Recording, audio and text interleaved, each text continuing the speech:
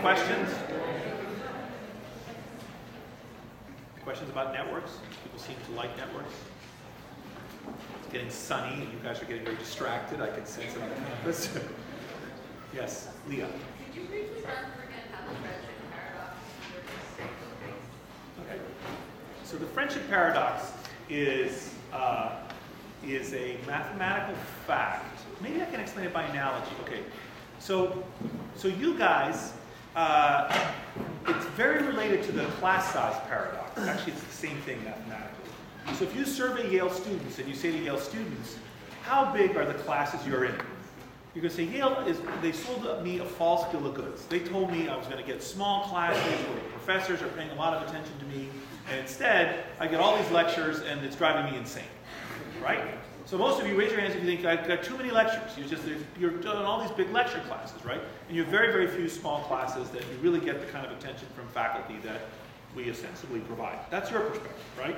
If you go talk to the dean of the college and you say to him, or her, him now, what is the average class size of the classes at Yale? He said they're tiny. If you look at all the classes we offer, the average class has only 20 students in it, or whatever the number is. Now, how can those both be true? How can it be true that from the perspective of the students, you have huge classes, which you do, but from the perspective of the policymaker, you have small classes? Anyone beginning to form an intuition about this? Yeah. Matt. There are more people in big classes. Exactly. There are more people in big classes. So each one of you, so for everyone in a class like this, there are a couple hundred of you here, 200 of you report that you have one class of 200 students. But only 20 of you report that you have a class of 20 students. So from the point of view of the dean looking at the things, the average class size seems very small. But the experience of students is totally different. Friendship paradox is kind of like that. People with many friends have many friends. So many of those people nominate them the popular individuals. So it's the same kind of, did that help, that analogy? Yeah? Other people want to understand friendship. It's a very cool thing. Incidentally, the friendship paradox is a direct mathematical consequence of variation in degree. Right, so you remember I don't know if I showed you any degree distribution. I can't remember, but so the degree distribution, so this is the degree. How many people have 1, 2, 3, 4, 1 or more friends, 2 or more friends, 3 or more friends, and so forth. This is the percent, and you might, or the number, let's say. And the degree distributions typically look like this. So many people have 1 friend, fewer people have 2 friends, very few people have 1,000 friends or whatever. It has this kind of distribution. If everyone had the same number of friends, so the fact that there's variation in the number of friends that people have, and the more variation there is, the longer the more spread out this is, the more the friendship paradox works. And you can get that intuition by imagining that everyone had the same number of friends. No variation in degree. Whatever that number of friends is, you all have 2 friends, you all have 3, you all have 4. In that scenario, your friends have the same number of friends that you do. Everyone has the same number of friends. There's no variation in degree, so the friendship paradox doesn't work. The friendship paradox works, or arises, as a consequence of the fact that people vary in how many friends they have, and the popular people have more friends than the unpopular people, and are nominated more often by those people, and there you have more couplets where your friend has more friends than you do. Something like that. It's really a cool thing. And it was published by a sociologist in the American Journal of Sociology like 30 years ago, and basically lay unused and undiscovered till we and a bunch of other people said, hey, actually, this is a pretty cool thing. You can do some cool things with this. And so we applied the finding in all the ways that we discussed. Other questions? Okay, so the past 3 lectures, we've explored the rules governing how humans assemble themselves into social networks, and we've learned a bit about what living in networks means for our lives and how it affects our behaviors, our emotions, our attitudes, and even our infections. And last time we saw a bit about how knowledge about network structure and function might actually be exploited to intervene in the world, both offline and online, to try to improve different sorts of outcomes. Still, the question sort of remains, what's the point of a connected life? How does it help us as individuals and as a species. And it turns out that networks are a resource that we can all use. Networks are a kind of social capital. And that is one of the most interesting ideas you're going to learn in this course, this idea of social capital. And the paper by Coleman, which was assigned for the reading today, is a really, really deep and interesting paper, which I'd strongly encourage you to give serious attention to. Now, most people, when they think about capital, think about money. But actually, capital is any stock of resources that can be put to productive use. So what is capital? Capital is a stock of resources that you can do something with. You can be productive with. That's what capital is. And two further key ideas about capital are that in order to create capital, you have to invest skill and effort. You have to know something and do something in order to create capital first. And second, and much more subtle and very, very interesting, that in order to create capital, you have to make changes in a substance that make it yield a higher rate of return than it otherwise would. You have to work upon the material world. You have to transmute the natural world. And that at a very deep and fundamental level, what capital creation is all about is this working upon the world to transform it in a way that makes it more productive and makes it valuable. So, for example, a farm is a stock of capital. By investing labor and skill to clear the woods, you create a farm. And a farm is more valuable than a forest because you can do things with a farm you couldn't do with a forest. Namely, grow fruits and vegetables and grains and flowers, for example. So unless you're interested in lumber, a farm is a more valuable resource than a forest. Okay? You invest skill and effort, you clear the land, you transform the land, you transform the natural world, and that's what makes a farm a reservoir of wealth and a source of productive power. Or, for example, you could take a tree, and you could invest skill and effort and mill the tree into lumber. And the lumber is more valuable than the tree because you can do things with the lumber you couldn't do with a tree. Namely, invest still more skill and effort and convert the lumber to a violin. And a violin is more valuable than the lumber because you can do things with a violin that you couldn't do with a lumber. Namely, make music.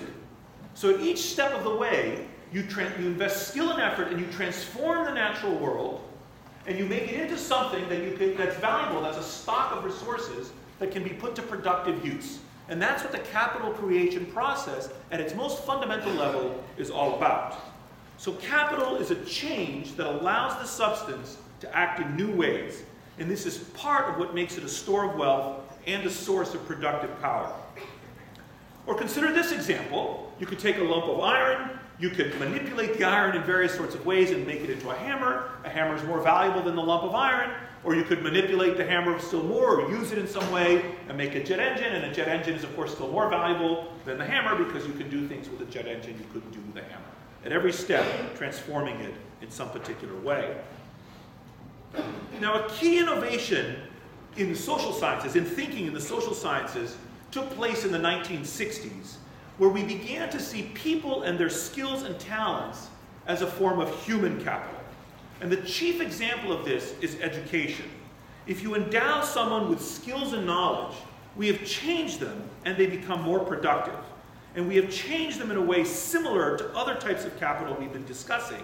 And they can earn a return on our investment, yielding income, just like the other examples. So take this former graduate student of mine, who was a drunkard, this dissolute kid, and we can invest skill and effort and clean him up. We send him so he's no longer a drunkard, and here he is now. We have changed his mind. We have done things upon him that have made him now more productive and capable of doing things he wasn't previously able to do. And then we can invest still more skill and effort and give him an education. Who knows where he graduated from college? Columbia. Good. Very good. Yeah, that's good. Yeah, that's right. He went to Columbia. So you can invest still more skill and effort and give him an education. So what have we done? We have changed the neurons of his brain. We have worked upon the material world, changed him in a way that endows him with capacity to be productive in a way that previously was not possible. And in fact, many have argued, and in fact there are other things that we might do with our bodies other than educate ourselves to make us productive. So what might be some of those examples? Other than give you an education, what else could you do with your body to make you more productive? I forgot your name. Joel. Joel. Exercise. exercise. Yeah, you could work on your physical body, right? You could become more fit. You could invest skill and effort, get a fitter body, and you can do things with a fitter body that you couldn't do with a less fit body. That's exactly right. And we can do still other kinds of things, and that also might make us live longer. That's a return on investment. That's a productive outcome of the fitness investment. In fact, many people have argued that health itself is a stock of human capital, just like education or intelligence or other kinds of features. Okay, what about this kind of change? Is this an investment in human capital? Is this productive? Raise your hands. Joel again, right? There are like many ways you can read this, but yes? in some places it might seem more attractive to have that tattoo, so your population. Okay, speak up. That's a really good idea you just articulated, so let's hear it again. So in some places, this might be what? Very attractive, and as a result? You might help grow the population because of having that tattoo. So basically. Wait, so your argument is that this tattoo might be effective at getting mates, yeah. And if you get mates, it might make you more sexually attractive, it might be more productive of children, right? Is that your argument? Yeah, that's a good argument. So this tattoo in this situation, as are described by Joel, could be a capital investment because it makes you more productive and capable of doing things you weren't previously able to do. That's one scenario. What's an alternative idea about this tattoo? Under what scenario is it not a capital improvement? Is it not capital producing? Yes. What's your name? Jackie. Kathy, yeah. Jackie. Jackie, yeah, Jackie. The limits are more opportunities. Say that again? The limits are more opportunities because of social Oh yeah, so if you have that, right, very good. So if you acquire this, or you get people with facial tattoos can't get employment, there are all kinds of issues, that's right. But I'm thinking of something a little bit related to that, but a little bit different. Other ideas? What was crucial in Joel's argument about this being a capital investment? What? It would make you more attractive. Yeah, that it makes you more attractive, that it's, and that's sort of related to what Jackie was saying, maybe it does make you. No, if you got this as a consumption good, right, if this was merely decorative, if it wasn't productive of anything, right, if you just got the tattoo and it was just a decorative item, it didn't actually make you capable of doing things you weren't previously able to do, then it's not a capital investment, okay? So you get this tattoo, it makes you be able to attract more mates or something, that is a productivity enhancement. So it's the difference between a consumption good and a capital improvement. And the tattoo can be seen in different sorts of perspectives. What about this tattoo? Who knows what this is? Raise your hands if you know what this is. Anyone? Yeah, in the back there?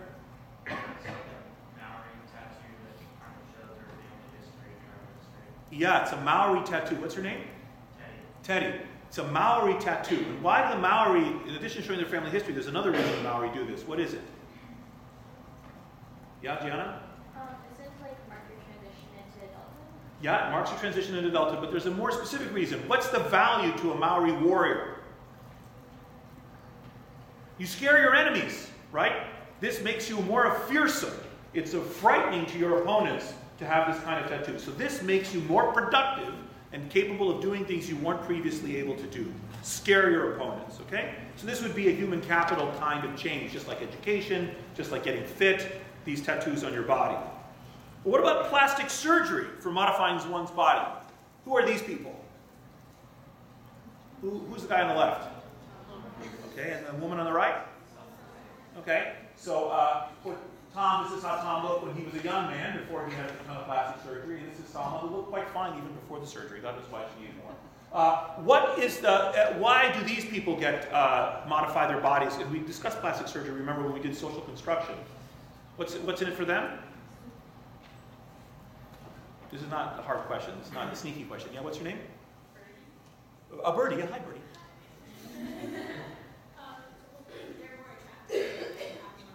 Yeah, exactly. So in their line of work, modifying your body to be more attractive could be extremely valuable. Now, if they were like, physicists working in a lab, this might not have any effect on their ability to be productive, right? Getting a plastic surgery of this kind, getting a different nose, for example, is immaterial if your trade is being a physicist. But it's very material if your trade is being an actor. Now, just like physical capital is created by a change in the material world, and human capital by a change in persons, Social capital is a change in the relations among persons. A change that renders the group more productive and capable of doing things it was not previously able to do. That's what social capital is. Social capital can thus arise in at least two senses from social structure. First, what's flowing within the group or through the connections. So you could be in a group where people are very altruistic to each other, very cooperative, share information, or in a group where germs are flowing a lot through your group, okay? Those structural features that flow through the graph that you're occupying is an attribute of social capital because it affects the ability of the group to be productive, to do things it wasn't previously able to do. And the second aspect of social capital, in addition to contagion, remember in the last lecture we talked about connection effects and contagion effects, both of those ideas apply to social capital. You can think about what's happening. Are you a part of a trusting group? Being part of a trusting group is a really powerful and effective thing. Okay, raise your hands if in your high school you could leave your backpacks and nobody would steal them. Okay, raise your hands if that was an insane thing to do in your high school. Right, so some of you, half of you went to high schools where you could do that and half where you couldn't do that. Now those of you that were in high schools where you couldn't leave your backpack, think about all the effort and headache you had to assume. You had to carry it with you, you had to think about it, worry about it. Maybe it was stolen and it caused you a hardship or a loss. Being in a high school where you don't have to worry about that makes your life easier. You're now able to do things you weren't previously able to do because you're part of a social network, part of a group that has higher social capital in this regard, like the norm of not stealing other people's backpacks. You understand the example? Okay? So, or if you're in the example that Coleman gives of the Jewish traders, they could transact business more efficiently because they honored their contracts better, the medieval traders, right? So if you're part of a group where you honor your contracts and you don't have to reduce everything to writing, like the Jewish diamond traders in medieval Europe, actually you're able to outcompete the other groups that don't have as much trust and enforcement of agreements. Do you understand? That makes the group better able to sell diamonds in medieval Italy, okay? Which is what they're trying to do in that situation. The second aspect, in addition to the contagion and what's flowing through it, is the actual structure of the group, how it's organized. And I think, did I give the example of the islands with venereal disease in this class? Did I give that example? No, that doesn't, I didn't give the example of syphilis and HIV and the islands in the Pacific and the sailors. All right, well, I'm going to give you that example. Okay, so imagine that you have two islands in the Pacific, and there are 100 people on this island and 100 people on this island, and on this island, everyone is having sex with everyone else. Have you told you this example? You would remember it now if I had. Okay, so everyone's having sex with everyone else. It's a complete orgy on this island. And it's 100 times 99 divided by 2. It's like 4,500 ties. It's a fully saturated graph on this island. And on this island, nobody's having sex with anyone else. They're all monks and nuns. They just, stick to themselves, okay? But on neither island is there an outbreak of a venereal disease. There's no sexually transmitted disease on either island. They're fine. But then a sailor washes up on shore. He has a venereal disease. And he has sex with one person. Where do you get the bigger epidemic? The orgy island, right? So something about the structure of the network. Now, first of all, remember we talked about 2 lectures ago that networks must be seeded. Networks magnify whatever they're seeded with. This is an example of that idea. Prior to them being seeded, nothing was happening. There's no epidemic of venereal disease on either island. It doesn't matter they're having an orgy. Who cares? No epidemic. But once it's seeded, the network magnifies whatever it's seeded with. Okay? So the structure of the graph, in this tiny example, matters for whether or not you are at risk for venereal disease, right? Whether you get a venereal disease depends on the structure of the network around you. The network is a form of social capital. The structure of the network is a form of social capital. And it's similar also to the example we discussed last time of the complex and simple contagion example, where the structure of the graph that you read in the science paper by Santola can affect the properties that the group evinces. Going back to the venereal disease example, okay, now imagine that here you have an island and everyone is having sex with everyone else. Now on another island, everyone is having sex with everyone else. But on this island, everyone is immunocompetent. And on this island, everyone is immunocompromised, which means their immune systems don't work. Sailor washes up on shore, has sex with one person. Where do you get a bigger epidemic? Immunocompromised, right? So it's not just something about the network structure that matters. The human capital matters. The attributes of the individual, him or herself, whether their immune systems work or not. You with me still? Both are important. So it depends on, are you a Love Actually fan or a Pulp Fiction fan? Now I'm going to tell you a piece of biology you probably didn't know. If you have sex with someone who's HIV positive, per sexual act, depending on your gender and which act and a bunch of other stuff, roughly speaking, even if they're HIV positive, you only have about a 1 in 400, 1 in 500 chance of getting HIV. So having sex with someone who's HIV positive doesn't mean you're for sure going to get it. Depends on if you're a man or woman and the sex act and blah, blah, blah, but roughly speaking, okay? If you have, however, sex with someone who has active syphilis, you have about a 1 in 3 chance of getting syphilis. Okay? Now, everyone is having sex with everyone else. Everyone's having sex with everyone else. Both islands are full of immunocompetent people. Sailor washes up on the shore. In this island, he has HIV. In this island, he has syphilis. Where do you get the bigger epidemic? Syphilis. So it's not just the structure of the network that matters. It's not just attributes of the individuals that matters. It's attributes of the thing itself, the thing that's spreading, that's also highly relevant to the nature of epidemics. Anyway, so social capital can arise in at least 2 ways. What's flowing through the graph and the structure of the graph are both important. And social capital, in fact, has the following attributes, which are kind of important to understand. So first of all, it adheres in an aspect of social structure. It's kind of like income inequality that we discussed. Social capital, unlike Bourdieu's definition, which probably you guys don't know, but different than this other thinker's definition, is not an attribute of individuals. So if you hear people saying, so-and-so knows a lot about opera, they have tons of social capital, or so-and-so is really an extrovert, they have tons of social capital. That's not what I'm talking about. I'm talking about properties of groups that are social capital, and they adhere in aspects of social structure. It's created by a change in the relations among people. We've worked upon the material world. It facilitates actions by actors. Now, these could be good or bad actions, but it enables individuals to act. It's productive. Productive doesn't mean necessarily just does good things. It could do bad things, but it does something. It's not completely fungible. Can't just transform it into anything. It's scarce, like all forms of capital. That is to say, there's not limitless supply. It's a public good, and I'll come back to what that means. A public good means it's a shared resource that's not consumable. And it's not, as I've already mentioned, solely positive. Social capital is not lodged in individual actors themselves, which means, as I said, that it's a property of groups, and it must be measured at a group level. It is strictly social. It's not fungible in the sense that it may be specific to certain activities. So social capital might be useful when it comes to reducing infection, but not useful when it comes to some other function. And Putnam, from Bowling Alone, a political scientist who may have heard about some of his ideas, Putnam also talks about social capital. So the big theorists are Coleman, Bourdieu, and Putnam. Coleman's definition in the reading for today is different than Putnam because Putnam privileges the role of institutional actors. Putnam is very concerned with how governments and schools and informal organizations foster the creation of social capital. Whereas Coleman's is a more organic definition, that social capital just emerges from the connections and the relations among people themselves. So, okay, and social capital finally is not the same as social cohesion or collective efficacy. Those might be measures of social capital, but that's not what social capital is. Now, as we saw a few lectures ago, different structures have different properties, and connections can matter to the group and to the constituent individuals. So how you organize a group of 100 people can give to that group properties not present in the individuals themselves, and properties that the group itself might be affected by.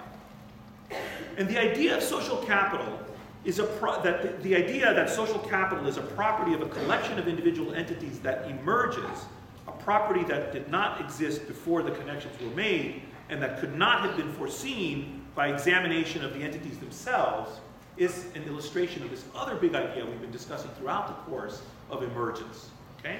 So the idea is there's something special that arises from a group of individuals where the whole is greater than the sum of its parts, that moreover you could not have foreseen just by studying the individuals.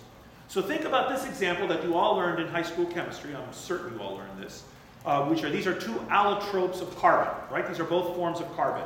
And on the left, you have graphite, which is soft and dark. And on the right, you have diamond, which is hard and clear. And who knows how many more allotropes of carbon there are? Anyone know? Some of you must know. There are a few more. There's amorphous carbon, and there's a kind of carbon when meteorites hit the Earth that reforms in some ways. There are nanotubes, carbon nanotubes, there are all kinds of other allotropes of carbon. Anyway, these are two allotropes of carbon. And there are two key intellectual ideas here. First of all, the ideas are that these properties of softness and darkness and hardness and clearness of graphite and diamond are not properties of the individual carbon atoms. They are properties of the collection of carbon atoms. That's the first idea. The second idea is which properties you get depends on how you connect the carbon atoms to each other. Connect them one way, you get one set of properties. Connect them another way, you get a different set of properties. And it's the same with human social groups. You take the same people and you connect them one way, and they have one set of properties. Connect them another way, and they have a different set of properties. It's the ties between people that make the whole greater than the sum of its parts. New properties emerge because of the connections, because of the ties between people, and not necessarily or solely because of the people themselves. And in fact, our experience of the world depends on the actual structure of the ties around us, near and far. So the idea is that social capital is a property of a collection of individual entities that emerges, a property that did not exist before the connections were made, and that could not have necessarily been foreseen by examination of just those individual components. So for example, another example of emergence is life. You take these simple chemical elements, phosphorus and oxygen and nitrogen and sulfur and carbon and hydrogen and so forth, and you combine them and you get the living thing on the right. So you could study those elements probably till you were blue in the face and never be able to foresee that in the right combination they give rise to this other phenomenon. Another example is consciousness. Consciousness is an emergent property of neuronal tissue. You could study neurons till you were blue in the face, but not necessarily be able to foresee consciousness or memory or other things that arise because of how the neurons are connected to each other. My very favorite example of this, which is drawn from biology, is this one. So this is one of the simplest organisms on the planet. It's a slime mold. It's a unicellular organism called Physarum. And Physarum does very little. Physarum lives on the forest floor and it digests cellulose. So actually what Physarum does is these unicellular organisms fuse with other nearby Physarum cells, and they form these long networks of tubes. So if you raised in New England, raise your hands if you've ever lifted wet leaves in the fall and seen those little filaments under the leaves. Yeah? Okay, well those are Physarum, or a species like Physarum, which form these little tubes, and what they do is they look for dead wood on the forest floor. And they find the wood and bring the nutrients towards the center, and they distribute the waste towards the periphery in these networks of tendrils that the Physarum does. They make what is known as a superorganism, as discussed and connected. And this superorganism has unexpected properties. For example, if I asked you if this Physarum was smart, if this was an intelligent organism, for example, if it could maybe solve a maze or something, you would say, what are you talking about? And yet, it turns out that they can solve mazes. So this is an example by a Japanese mycologist, Toshi Nakagaki. And what Toshi did is he took the Physarum and he plated it on a little plate. And at the entrance and at the exit to the maze, he put some oat flakes, some simple cellulose products, two sources of food. And then he let the Physarum do what it's trying to do. And here's what it did. The Physarum is bubbling up. They're fusing all the Physarum cells. They're going to fill the whole mold. There's the entrance and exit to the maze of the oat flakes. The Physarum is filling everything in the whole plate. And in a moment, all the paths are going to die back except the one most efficient path through the maze. Actually, this Physarum is better able to solve mazes than Toshi's graduate students. Not better than my graduate students. And it's an organism which is designed for a purpose of finding efficient paths, and you can actually then use it. This maze-solving property of the Physarum is an emergent property of this unicellular organism when you connect it to each other. It can evince a kind of primitive intelligence. Now, it turns out that another friend of mine, Mark Fricker, who is a British mycologist at Pembroke College in Oxford, Mark Fricker had the idea of exploiting this in the following way. He took a map of England and he put oat flakes in every city. And he let the Physarum develop a network among the oat flakes. Here on the right is what the Fisarum did, and on the left is the British Railway network made by British railway engineers over 200 years. And it turns out that when this network was shown to the railway engineers, they said, oh my God, this is brilliant. Why did we think to put these lines here and there that provide load balancing features, and if one city's railway network goes down, you can route the traffic around?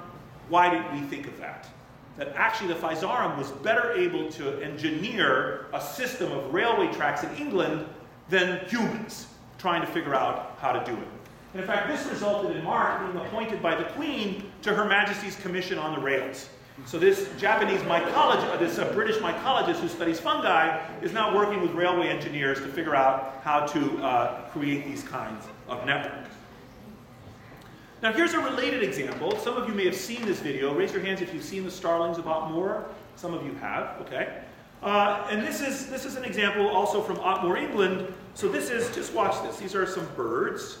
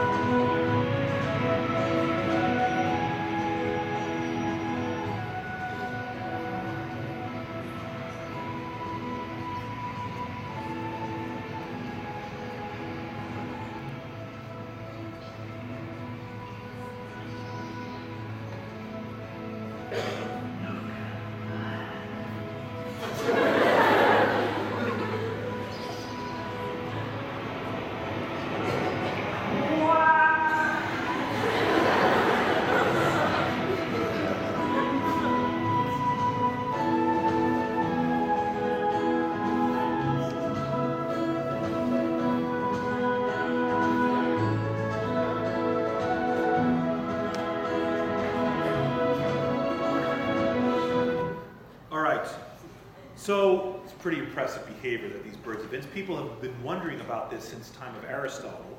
So how does this behavior occur? How does this happen? Any ideas? Is there a leader bird that's organizing it all and saying, okay, fly to the left, now fly to the right? There's some kind of organizing bird. No, there's no head starling giving orders. So I'm going to actually do an experiment with you guys right now. So listen to my instructions. Everyone ready?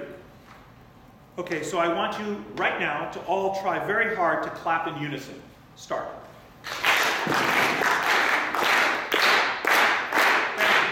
Thank you. Thank you very much.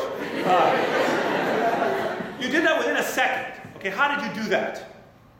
Did I have like a metronome up here? I was going clap, clap, clap. No, I didn't do that. So how was it achieved? How did you guys do that? Yeah, Bertie. You listen to each other. That's right. Now, can anyone elaborate on that? How did you listen to each other? What were you doing? Do you know when you were clapping? Do you have any intuition as to what you were doing exactly? Ideas? Yeah? Sorry, back there, what's your name? You right there. Victoria, yeah?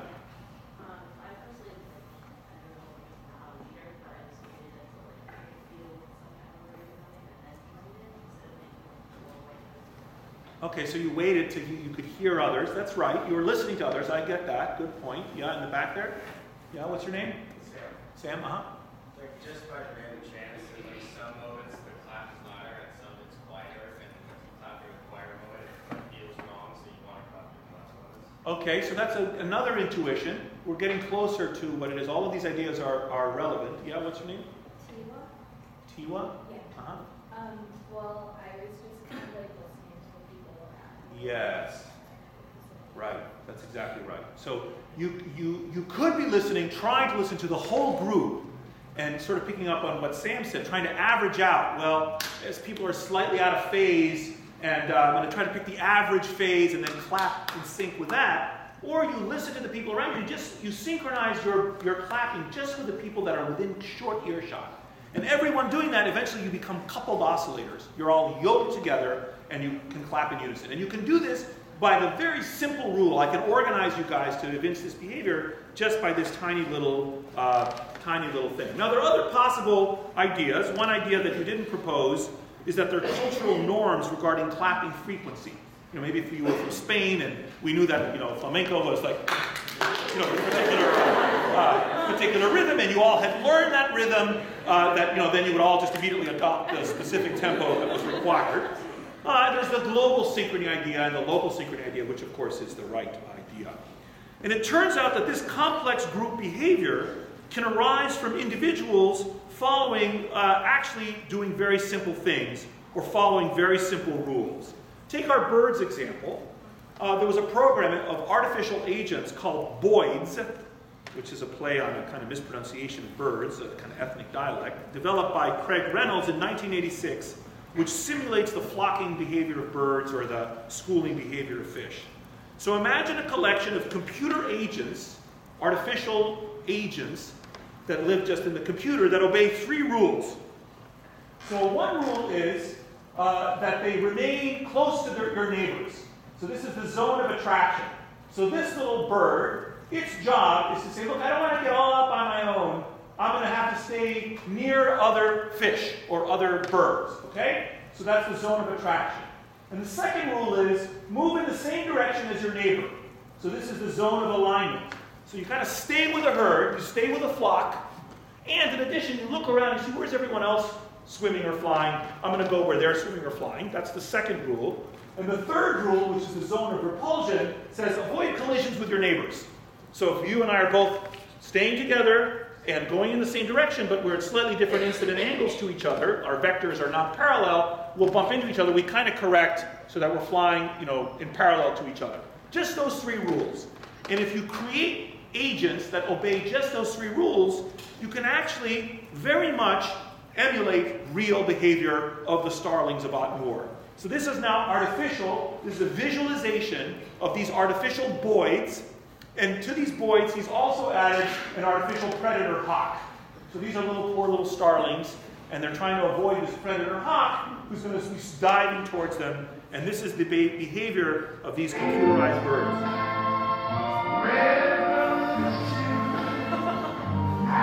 These are not living things. These are little computer birds. And I think to myself, what a wonderful world.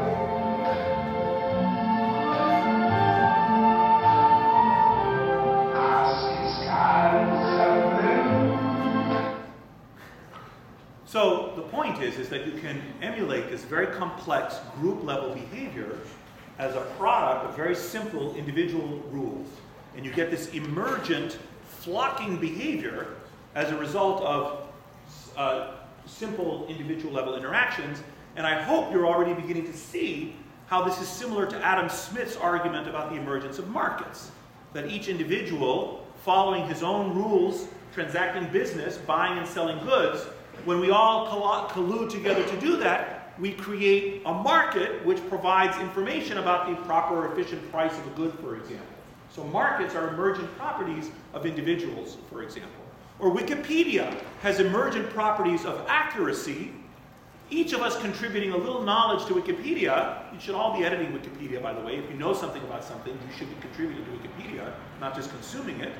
So, and all of us contribute a little bit of information, and then the totality of that contribution is more accurate than any individual's knowledge alone. Now, why might animals collaborate in the first place? Well, because there's value in this collaboration. It's a kind of social capital. And it has sometimes to do with avoidance of predators in the case of schooling fish, but there are other kinds of theories as well. And here's one idea, which is that 2 or many heads are better than 1. And this is one of the results in science that I've read in the last 10 years that I just keep thinking about. I just can't get this one out of my head. It's a beautiful paper published by Kuzuku about 10 years ago now in Nature. So here's the idea. So many of you know this, that birds sometimes have to migrate tremendous distances. Like there's some species of albatross that fly from the north to the South Pole, like 10,000 miles. They spend weeks in the air. They never land. They just fly for days and nights, non-stop. They fly for weeks, okay? So imagine now you have a species of bird on the coast of California, and they have to fly to their breeding grounds, which is 5,000 miles away over the open ocean. Everyone with me so far with the hypothetical?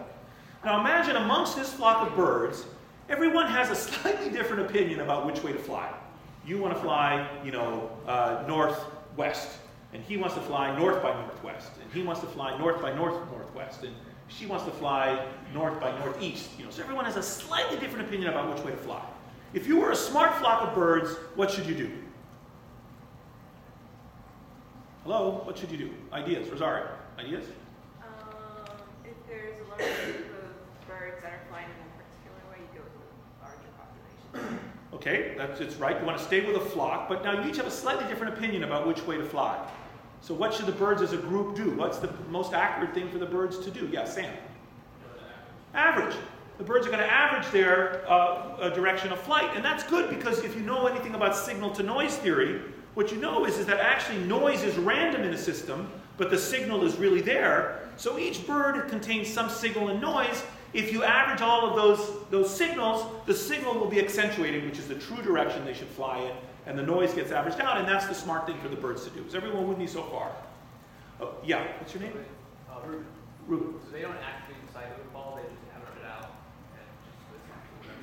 Yeah, so what actually, we don't really know what the birds are doing. We do know the birds have slightly different intentions of which direction to fly, and they kind of follow these simple rules of flying near each other and so forth. They kind of average out their opinions in the flock that moves in the one uniform direction, staying together and so forth. We don't fully understand this, and we certainly don't understand the neurology of it. Okay, but now, here's the thing that blows my mind. Imagine now that you're a flock of birds in California, and half the birds want to fly due west, and half the birds want to fly due south. Should the birds average their opinions now? Yes or no? Raise your hands if you think the birds should still average their opinions. Raise your hands if you think the birds should not average their opinions. Why should the birds not average their opinions? Yes? What's your name again? I forgot. Ike, yeah, Ike. They'd be better off splitting them into two flocks. Yes, it's certain death to average their opinion. Before, averaging is a brilliant strategy that maximizes the chances of survival and getting to the right island. Now, it's a stupid strategy. It's certain death. 100% of the birds will fly with certainty to the wrong direction. There's no island southwest. It's either north, south, or west, but certainly not southwest, okay? So what do the birds do when they have big differences of opinion? They don't average their opinions anymore. They vote. They switch from the mean to the mode of the distribution. It's unbelievable. And they do that at a very specific point. So in the range of small opinions, they pick the average, but when they get to a point where there's sufficient differences of opinion, the birds flip to a different strategy of integrating the information. Nobody knows how they do this. It's just totally incredible as far as I'm concerned. And there are many analogies to human social systems that we do not fully understand. Once again, the issue of social capital and emergence take us back to the questions of how we explain social phenomena. Is it a question of methodologic individualism? Do explanations for social phenomena, class, markets, power, institutions, must they be formulated as or reducible to the characteristics or actions of individuals? Or do we need a methodological holism kind of approach, wherein we see each social entity, group, institution, or network as having a totality that is distinct from and not understandable by merely studying the individual component elements? So the argument we've been making for the whole class is that both are necessary, both are valuable, but you cannot ignore the latter, right? There are properties of groups that are not reducible to properties of individuals, and you need to study the whole if you're really going to understand it. Social phenomena, for example, culture, have an enduring reality that transcends individuals. And Durkheim, for example, argued that social facts can and must be studied and explained independent of the individual. And social capital is complicated because certain aspects of social capital are byproducts of individual actions. They have something to do with what individuals are doing, but they don't adhere to the individuals. Just like the carbon atoms, the properties of graphite or diamond have something to do with the carbon bonding to its neighbors, but those properties of softness and darkness and hardness and clearness aren't properties of the carbon atoms. They're properties of the collection of carbon atoms. So what are some types of social capital? We've seen, for example, how topologies can contain capital, how different topological architectures of networks can contain capital. And we've seen, for example, how groups can differ in the trustworthiness within them, which allows concerted action at lower cost, for example, the diamond market example. Or information channels are an aspect of social structure that is productive, that actually can reflect the actual structure of the social network itself. So consider, for example, an example we talked about a couple of lectures ago of hospitals with efficient flows of innovative and useful ideas versus hospitals without those flows. Or sports teams that have established means of communicating non-verbally versus those without such established means. Or sports teams with particular architectures compared to sports teams without other architectures. You could have the same human capital, the same ability in the players, but how the team works together can be different from team to team. And norms listed here might include things like attitudes towards justice or altruism or selflessness, for example, that people can count on and are valuable, like the backpack example I gave a moment ago. The last example that Coleman mentions is appropriable organizations, which are extant structures that can be used for a new purpose, such as a club formed for one purpose that serves as another. For example, a choral group that serves as a means for finding a ride. So you're part of a cappella group, and you join the a cappella group in order to sing, but now all of a sudden that group exists and it can do something else, namely help you figure out how to get to New York City next weekend. A totally different productive function of that group. Or a church that can be used for health promotion. So people go to a church in order to, practice their religion, but now we can use those social capital to improve the health of the constituent individuals. And all of these are linked to social structures, to the way human beings are connected to each other. Now, there are a number of provisional ways of measuring social capital. So how might we go about trying to measure? And this turns out to be quite difficult, actually. And there are a number of ideas. None of them are perfect. So if you want to measure the social capital of a group, how do you do that? If I want to measure your capital, I can measure your education or the money in your bank account. I've got ways to do it at the individual level. How do I do this? Well, one idea is to measure interpersonal trust. So you go into communities and you say, do people trust each other or not? Another, these are not, I'm talking about something that's not on the slide now. I'll get to what's on the slide in a minute. Another idea is you might measure income inequality as a proxy. Remember when we introduced income inequality, we talked about how that's a property of groups, not a property of individuals. So maybe groups with more or less inequality have more or less social capital. And some people have argued that high levels of income inequality are associated with lower levels of social capital. Or you might have particular network architectures. You could use some of the science that my lab's engaged in to say, okay, what topological architectures of graphs of individuals are optimal for different functions? Can we mathematically specify that and then go and measure this group has a different transitivity level than this group? That must mean something for the group. And it's also worth noting that social capital can be put to bad ends, and this is often misunderstood in the literature of social capital. You can have a gun and you can put that material object, that form of capital, to good use, hunting prey, let's say, or bad use, killing a human being, for example. So social capital is just like other forms of capital. You can do good or bad things with it. For example, and it's also similar to human capital, like bond-making knowledge, for example, can be put to good or bad ends.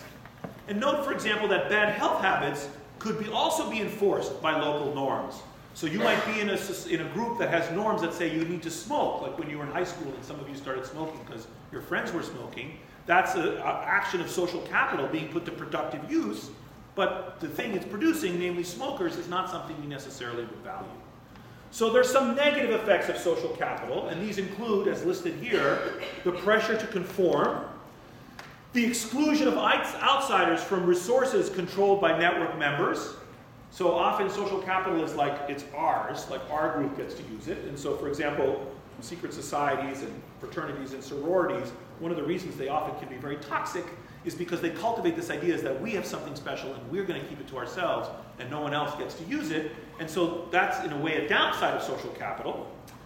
Excessive claims placed on members by free riding. So another possibility is that we band together and we make a community that's, let's say, trusting and knowledge sharing and has all these desirable properties, but actually as a result of that, we expose ourselves to individuals among us who take advantage of us and free ride. And so actually this would be a negative effect of social capital because we now make it possible for someone to be lazy, for instance. And there can be a downward leveling of norms where everyone basically races to the bottom the worst practice is something that can happen when there's a lot of social capital. And also, pertinently, differently situated individuals may be differentially able to tap social capital or to access it. So just because there is social capital doesn't mean that everyone can use it at the same time or in the same way. Now, one of the properties we mentioned earlier about social capital is that it's a public good. And this is a very, very important idea about social capital. A public good is one in which there is no exclusivity, no non-excludability in consumption. So what we mean by a public good is that there's non-exclusive use, that public goods often arise as a byproduct of other actions. There's often underinvestment in public goods, and often public goods are very difficult to create. So what's a public good? Think of a lighthouse as a canonical example. If you build a lighthouse, you invest all that effort to broadcast the light that there is danger here, you can't prevent anyone else from getting the signal. I mean, you benefit, you know not to navigate your boat onto the shore, but all the other boats also benefit. And you can't prevent them from using the boat or using the light. Or think about the air. Your breathing doesn't affect his breathing. You're consuming air. It's a public good, the air. You can't prevent anyone else from using it. Or the national defense, right? We all benefit from the national defense. It's a public good. My benefiting from the national defense doesn't compromise your ability to benefit from the national defense. And these are all different, for example, than a piece of cake, right? If I have a piece of cake, it's my cake. You can't have any. And if I eat the cake, there's none left for you. That's totally the opposite of a public good. I can consume it, and I can exclude you from using it. Those are not features of public goods. Public goods have non-excludability and cannot be low consumability. Now, because of this, social capital almost always arises as a byproduct of social relationships established for some other reason or from some other activity or purpose. Because social capital is a public good, there's underinvestment in it. We tend not to go out to do it deliberately. So typically social capital arises because we're doing something else, like joining an a cappella group, and then we create something of value that then we can all use. And because of this, underinvestment or neglect of such resources is a serious problem. And this type of problem, where we neglect the commons, where we neglect resources that are shared, is known as the tragedy of the commons. And is another very important idea that is the focus of one of the readings for the class, Garrett Hardin's famous essay, The Tragedy of the Commons. So why do we underinvest in public goods? Sometimes this underinvestment can arise from a class of phenomena known as social traps. And a classic example of a social trap has to do with Route 28, that used to be a 2-lane highway extending the entire length of Cape Cod. Raise your hands if you've ever driven on Route 28. So some of you know what I'm talking about, or you've driven in similar kinds of highways. And it gets absurdly crowded with traffic on the weekends. So here's the highway. It goes all of this way, and everyone is heading to Provincetown on the weekend. And it's literally bumper to bumper in this type of situation. Now here's one man going away for the weekend, but trouble lies ahead for him and for his fellow travelers on Route 28, because as he's driving along Route 28, the mattress, poorly secured, flies off his car and blocks a lane of traffic. So here's the mattress that's shown in yellow over here, and it's blocking the lane of traffic, and now traffic backs up for 10 miles. And my question to you is, why does no one tend the commons? Why does no one move the mattress, which would benefit everyone? So why is that? Why does no one move the mattress? Yeah, Gianna. Massachusetts drivers will run them over. Yes. People are worried to get out of the car because they're going to be killed. Okay, that's good, but not exactly what I was thinking. Yes, Ike. By the time you know what the problem is, but then you would use the mattress, you're close enough to getting out of the problem that it would kind of use the mattress. Exactly. So those are the people in zone 3, okay? So let's consider the different zones. Why do people in zone 1 not move the mattress? They don't know what the hell's going on. They have no information. Do they have an incentive to move the mattress? Yes, huge. This guy, what they really should do is pull over, and he should run ahead a mile and move the mattress, and then run back and get back in his car. That would be the really smart. But he doesn't know what the problem is, right? No way of knowing. What about the guys in zone 3, zone 2? Zone 2, they may see the mattress, but they've been waiting so long, they're like, to hell with this. I'm just almost there. Zone 3 guys actually could easily, but they might not want to pay the cost, right? But to actually expend the cost at this point, it's not worth it from a cost-benefit point of view. Zone 3 has the information, it's easy, low cost, I can just pop out, but no longer any incentive at all to move the mattress. And of course, zone 4, they're beyond the obstacle, they really don't care what's happening. And as a result, you get a social trap. Nobody moves the mattress, even though it's a very cheap and easy thing to do. It takes you 3 minutes to get out of your car and move the mattress. And as a result, traffic backs up for miles. Now, I've been teaching this example for like 10 years in this class. And last year, I got an email from a former student of mine who said that he was driving along the highway in California, and he saw a mattress in this exact situation, and he thought of me, and he got out of his car, and he moved the mattress.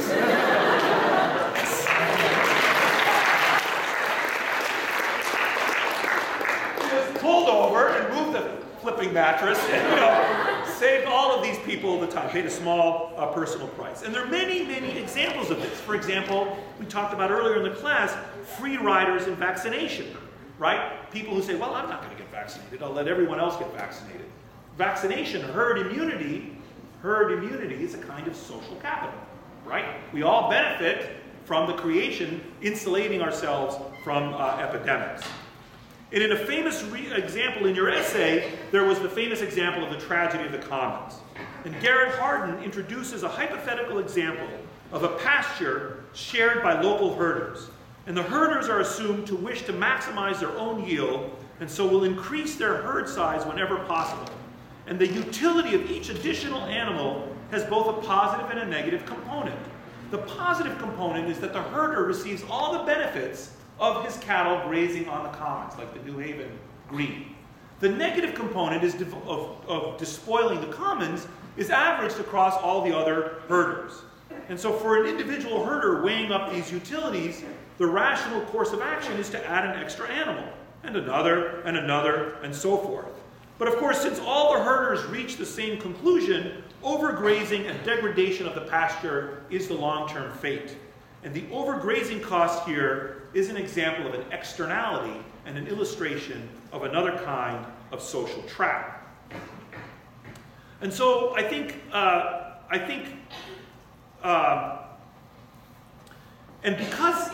and there's a further thing that's really important to understand about the tragedy of commons example, is that because the sequence of events of each guy acting in his own rational interest in an Adam Smith kind of way, we're trying to maximize my own return, but now instead of creating an efficient market, I'm ruining the commons.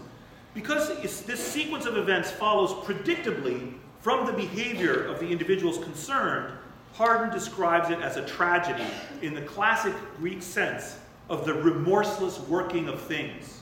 And as such, it illustrates how invisible hand, laissez-faire approaches to resource problems do not always provide the expected optimal solution. In Hardin's hypothetical commons, the actions of self-interested individuals do not promote the public good. It's a market failure, what happens to the commons. So here's another example I'm going to do now with you. So don't participate in this if you've ever, raise your hands if you've ever participated in a dollar auction. Anyone ever? A few people? Okay, so you can opt out. So here's what I'm going to do now. I'm going to demonstrate another social trap. I'm going to auction off this dollar to you guys, okay? Now, because I expect to lose this dollar, I'm going to make two rules. Listen to the rules. The first rule is that you must bid in 5-cent increments, okay? Because do not bid 1 penny at a time. And you must go in sequence, so don't just leap ahead. Okay, so we're going to bid in 5-cent increments. Do people understand that rule? Yes? The second rule is, because I expect to lose a dollar, I'm going to collect payment from the winning bidder and the second winning bidder. So the highest bidder and the second highest bidder are both going to give me money, but I'm only going to give the dollar to the highest bidder. You understand that rule? Everyone understand the two rules? Okay, here we go. This was invented, by the way, by a professor at Yale, this dollar auction. Okay, here we go. I'm auctioning the dollar. Who bids me 5 cents? Raise your hands. 5 cents over there. Who bids 10? 10. Who bids 15? Speak up. Bid so I can hear you. Bid 15. 20. 20. Come on, bid for the damn thing. 25. 30. 30. 40. Raise your hands as you bid. 40.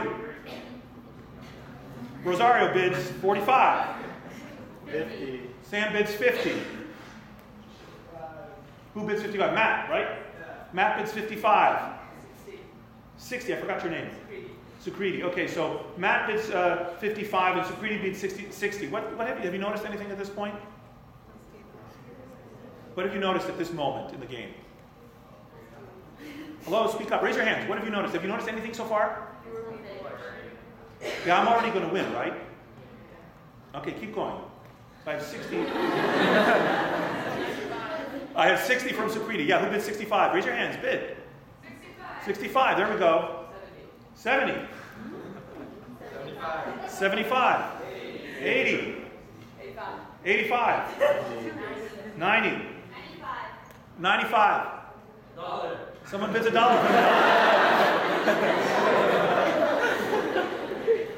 Who bid 95? Raise your hands. There you are. What's your name? Sarija. Okay, and what was your name that bid $1? Dustin.